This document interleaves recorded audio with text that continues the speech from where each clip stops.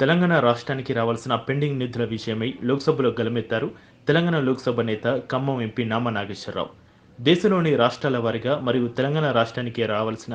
GST, IGST నిధుల pending విషయమై తెలియజేయాలని ఈరోజు లోక్సభలో ప్రశ్నించడంతో పాటుగా తెలంగాణ రాష్ట్రానికి విడుదల చేయవలసిన జీఎస్టీ, ఐజీఎస్టీ నిధుల విషయంలో ఎందుకు సత్సారం చేస్తున్నారని, వెంటనే ఆయా రాష్ట్రాలకు ఇవ్వాల్సిన నిధులు వెంటనే విడుదల చేయాలని కేంద్రాన్ని డిమాండ్ చేశారు.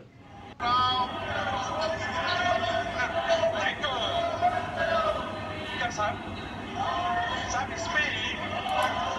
वो क्वेश्चन जो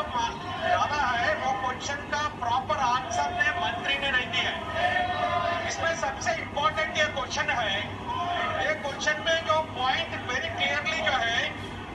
जीएसटी का, आईजीएसटी का amount pending of each state at present, उसके बारे में तो आंसर में तो कुछ भी नहीं दिया, आंसर बिल्कुल नहीं दिया। अभी हमारा जो पॉइंट है, हमारा मुख्यमंत्री साहब ने गवर्नमेंट को लेटर लिखा है,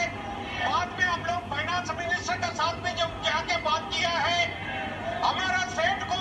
करीब करीब जो ना 5,000 करोड़ का जो है ना जीएसटी, आईजीएसटी का पेंडिंग इश्यूज है, और ये जो पैसा टाइमली रिलीज नहीं करने का वजह से स्टेट का डेवलपमेंट सब इफेक्ट पड़ रहा है। उस दिन जो है ना ऑनरेबल स्पीकर आप हम लोग के अलो करने का वजह से ये हाउस में करीब करीब जो है ना 10 पार्टी का जो नेता लोग हम लोग खड़ा किया था, उस समय ये प्रॉमिस किया था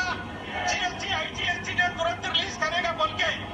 अभी भी जो है जो क्वेश्चन को जो क्या क्या पेंडिंग है स्टेट्स का, उसका बारे में नहीं बताया। अभी तो मैं गवर्नमेंट को यही मांगना चाहता है, तुरंत जो है ना हमारा